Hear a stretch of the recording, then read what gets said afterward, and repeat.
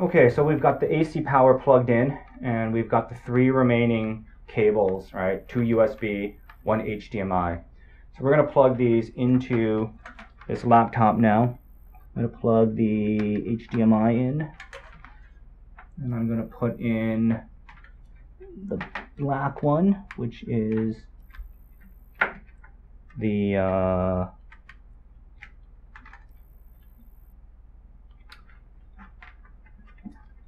ramps board, and then put in the blue one, which is projector. And then I'm going to fire up the Kudo3D control software. Actually, before we do that, I'm going to check my display settings, and I want to be on extended desktop. Then I'm going to go into the Kudo3D control software. Probably cannot see the screen, and that's okay. You'll have to follow screenshots from the documentation. I'll connect. Whoops. COM5. Yep, there we go. COM5. And then for projector control, that's probably It's not also COM5.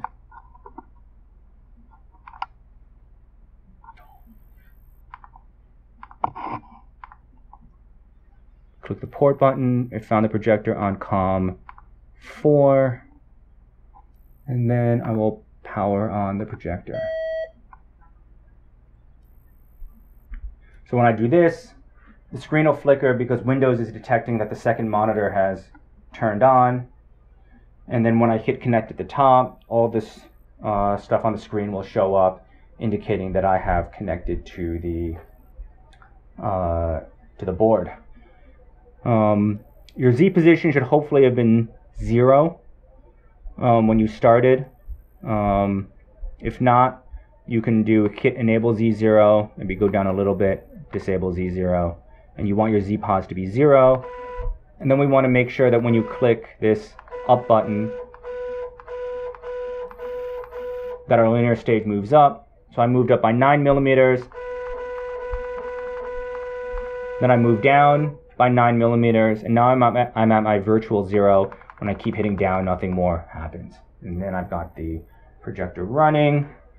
Now I can click calibrate, and that will project the calibration grid into the build area. So I'm going to leave the projector the way it is now, and I am going to first install and level the build plate. Now we have 2 build plates here today. We've got the large build plate, and we've got the small build plate. So we're going to need to be up here now at the linear stage. So I'm going to raise the camera up so we can get a better view of what's going on from the side here. And we're going to install, let's start with the small build plate. What am I doing? I have to click. This is not touch screen.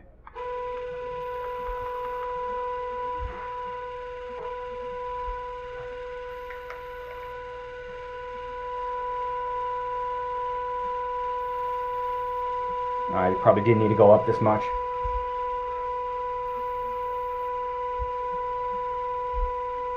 So now, while this guy's going up, I'm going to screw and tighten the build plate on, and I'm going to make sure that the ball here is totally loose. Right? Oh, and I forgot something. I forgot to fully tighten these guys up here. So let me do that. There are various procedures that might use these, but the procedure we're going to use today does not involve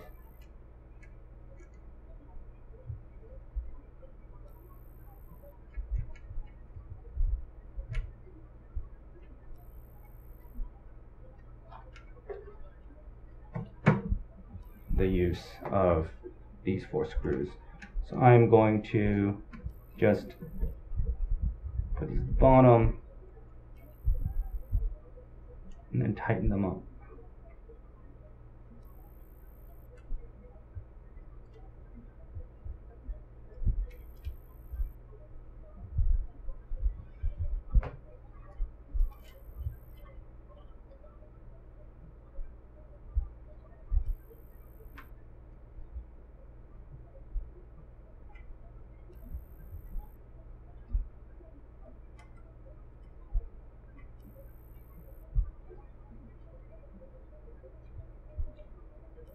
Alright, so this is good and tight. We're going to leave this loose, and then we'll roughly level it with the bubble level so we don't push too hard on the film when we get there. So we just need to kind of get it roughly level, and that's good enough. So we don't push too hard when we go back down. So remember, the ball is loose. Now we're going to go down.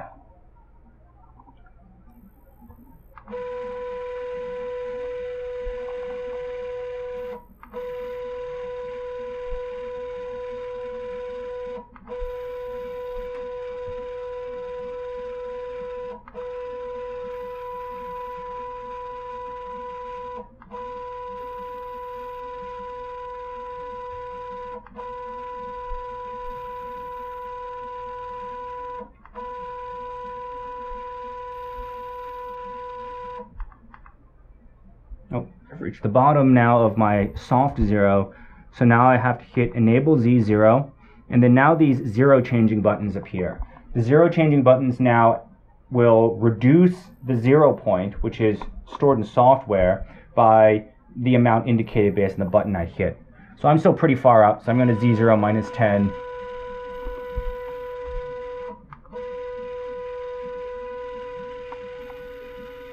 $20,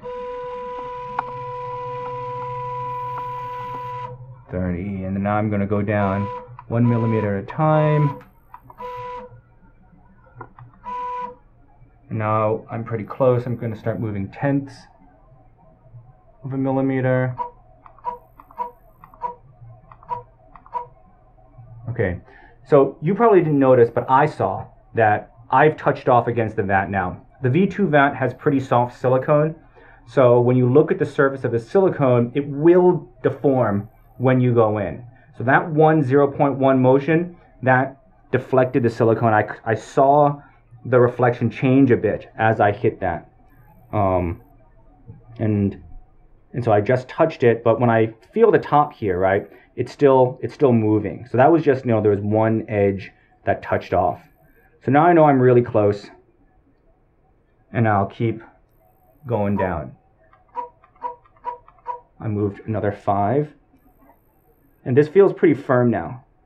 So I think I'm doing pretty good on level, in that my build plate is now firmly against the surface of the vat.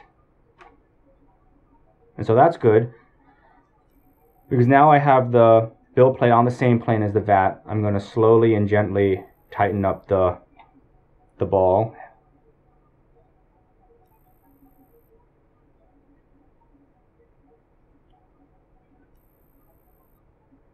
And there's a pretty good chance that this is also the correct level for 0.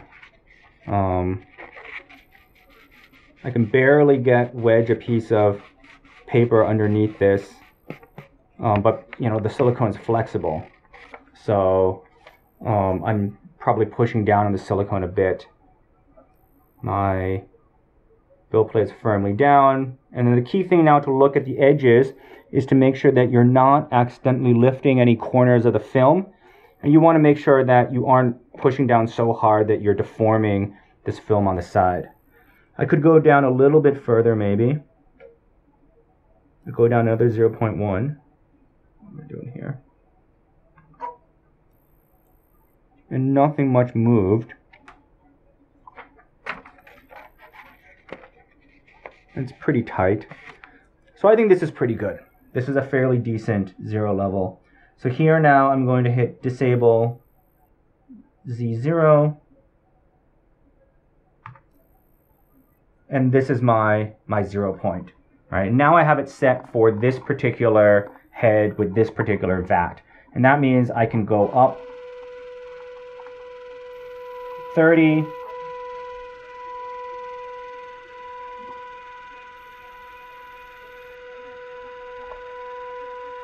And then I can pretty confidently now hit go Z home, and it should go back to where I set the 0 to before.